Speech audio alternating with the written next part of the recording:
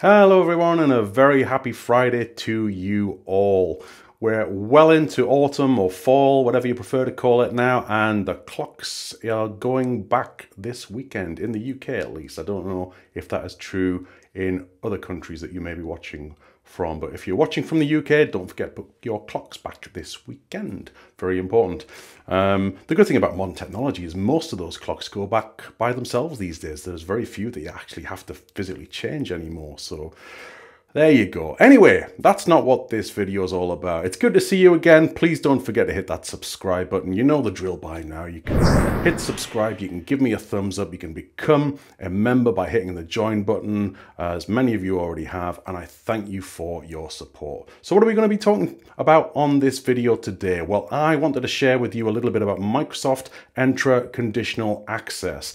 Now, I've done a lot of videos on conditional access already, and in terms of the actions that those policies can take, one of the most common ones is to require MFA. That's brilliant, but more recently, in case you're not aware of it, there's a newer feature within conditional access. It's called authentication strengths, and you can get it a lot more granular with the type of second factor authentication that you want to apply when enforcing a conditional access policy. So we're going to take a little look at authentication strengths in Microsoft Entra conditional access policies. Here it comes.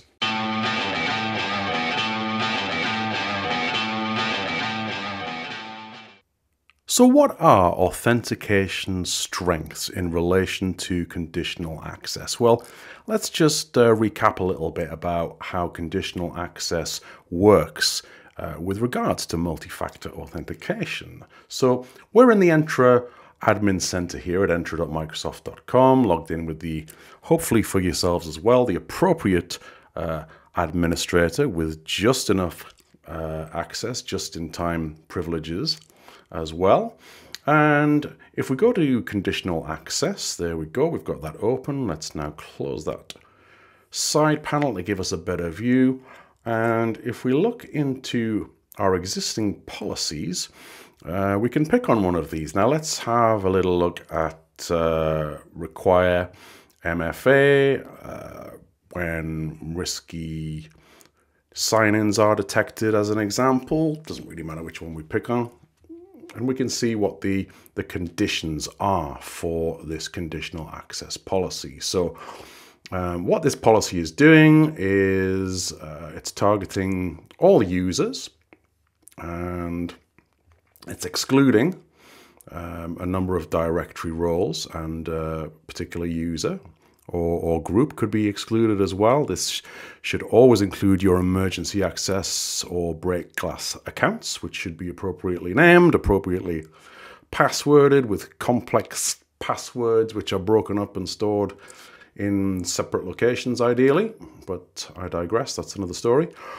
So we've got that, we've got our targeted resources, it's targeted to all cloud apps. Again, you could be more granular here, you could select specific apps. What are the conditions? Have we got any conditions here? We've got a sign-in risk in this case, where we're controlling the user access to respond to specific sign-in risk levels. So high and medium are selected there in this particular example. Then we get to our access controls, which is the area that I'm interested in, to be honest. So what we're doing here is we are requiring multi-factor authentication. And as the description shows us here, the user must complete additional security requirements like phone call or text. Not the best examples there, really. If anything, that should be highlighting the Microsoft Authenticator app, or maybe it's FIDO2 as the preferred options, but never mind. But what it's telling us here is to consider testing the new require authentication strength. We can learn more, and I think we will. Let's open that in a new tab. Let's have a very quick look at the description for this. So Microsoft Ignite's coming up soon, all you lucky people who are getting to go to Seattle. Okay, but authentication strength. It's a conditional access control that allows administrators to specify which combination of authentication methods can be used to access a resource. For example, they can make only phishing-resistant authentication methods available to access a sensitive resource. But to access a non-sensitive resource, they can allow less secure multi-factor authentication combinations, such as password plus a text message. So this is really cool. Let's see how it works when we select these. So let's, for example, pretend that I want to change this. I'll untick require multi-factor authentication. I'll go for require authentication strength here. And it's giving me a little warning that I've already anticipated. It's telling me that require authentication strength cannot be used with require multi-factor authentication. I've already unticked it, so there you go. Right, require authentication strength. And we've got that little description there. Users must use specific authentication methods based on the authentication strength policies applied. So here we go. Now, before we drop down, let's see what this message here is. To enable all authentication strengths, configure cross-tenant access settings to accept claims coming from Microsoft Entra tenants for external users. Authentication strengths will only configure second-factor authentication for external users. Interesting, okay. But what have we got in here at the moment anyway? We've got 3 in here at the moment. So we've got multi-factor authentication, which has combinations of methods that satisfy strong authentication, such as password plus SMS. We've also got passwordless MFA, passwordless methods that satisfy strong authentication, such as Microsoft Authenticator. And we've got phishing-resistant MFA as well, phishing-resistant passwordless methods for the strongest authentication, such as FIDO2 security keys. So we could select one of these, and then as per normal, we could require some of these other controls if we want or need them to be in place. And then we can select to require all the selected controls or require one of the selected controls. So that's where you select that authentication strength specifically in terms of granting the access in the access controls of the conditional access policy. I'm not going to actually change that because I don't really need to, but it's just really to show you how you would do it. But what we will do is we'll just go back to policies. And in our side menu here, we can see that we have authentication strengths here. And we can see the 3 that we have in place. Now, if I okayed that policy and changed it, we would have seen the link policy here, but I've not done that just yet.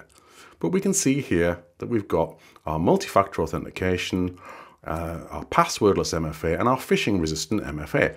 And it's telling us the type of authentication methods that are associated with that strength. So let's take a look at passwordless MFA and see what that looks like.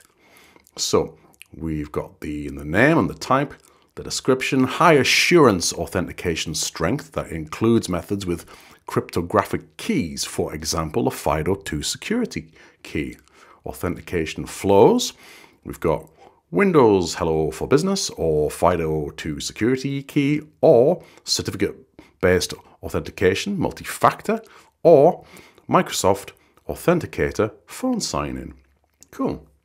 Phishing resistant, let's see how that compares.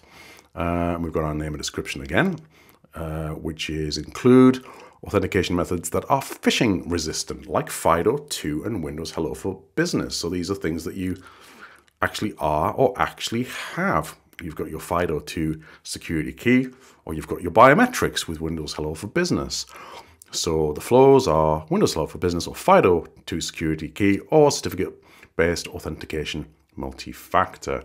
Awesome, awesome. Now we can add a new authentication strength, and there are, last time I checked, I'll soon find out, there are 4 in total that are built into conditional access. I've got 3 of them active here already, and these are multi-factor authentication types. If we click on here, we can add a new authentication strength. We can give that a name, a description, and we can search authentication combinations. Now, I'm going to close down these drop downs just to give you a better view of the 4 key types. And as I say, we've already got 3 of them added in. So we've got phishing resistant MFA, we've got passwordless MFA, and we've got multi-factor authentication. There's also single factor authentication available. which I've not added in. So let's have a look at each of these in turn, starting with phishing-resistant MFA, which includes Windows Hello for Business, FIDO2 security key, advanced options included that you can configure. Let's take a wee look in there and have a look at what that involves. So enter a list of authenticator attestation GUIDs, AA GUIDs, that can be used to satisfy this authentication strength. Security keys with AA GUIDs not in this list will not be usable to satisfy this authentication strength. That's brilliant. You can take that a step further and enter the specific FIDO key AA GUID. Wonderful stuff. Okay, back into new authentication strength. And I wish it wouldn't expand that by default when you go into it. So there we go. So Windows Hello for Business, FIDO2 security key, certificate-based authentication, and you can tick and select those and add. So you can add combinations of these to create the authentication strength in a custom way that you need, which is brilliant. Fantastic stuff. So that's phishing resistant. Let's have a look at passwordless MFA. So that includes the Microsoft Authenticator, which hopefully you're all familiar with, and it's a really, really great app. And for passwordless, it's brilliant, absolutely brilliant. So that's passwordless MFA. For multi-factor authentication, we've got a lot of options in here that we can select. We've got our temporary access pass one-time use, multi-use. I did a video on temporary access pass very recently. You can check that out in my playlist.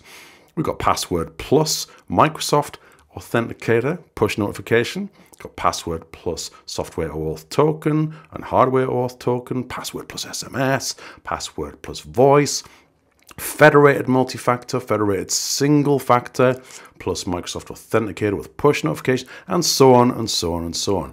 So there are a lot of choices within the multi-factor authentication, 13 in total to be precise. And then finally, we've got our single factor authentication here options as well, which include certificate-based authentication, single factor. We've got SMS, password, and federated single factor. Now these are obviously going to be less secure options than the three other types, especially SMS, which more and more is being discouraged now, and rightly so, for the reasons that SIM card cloning and SMS intercept capabilities from malicious actors are becoming more and more prevalent. It's probably still a minimal risk, but it's a risk nonetheless, and you need to be aware of that. So if you can avoid SMS as your form of secondary authentication, then absolutely do so in favor of those more stringent methodologies. So that's it in a nutshell. That's absolutely brilliant. I encourage you to check it out. Let me know if you're already using it, if you've had any experience with it, if you've had any pitfalls with it, any challenges. Let me know in the comments. So there you go.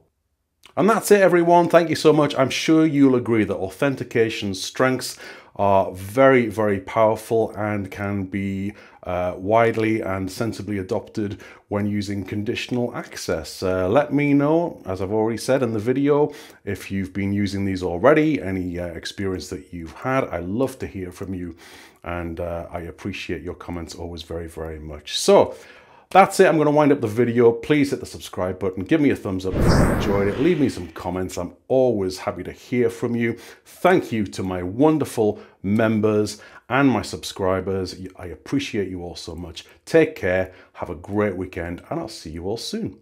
Bye-bye.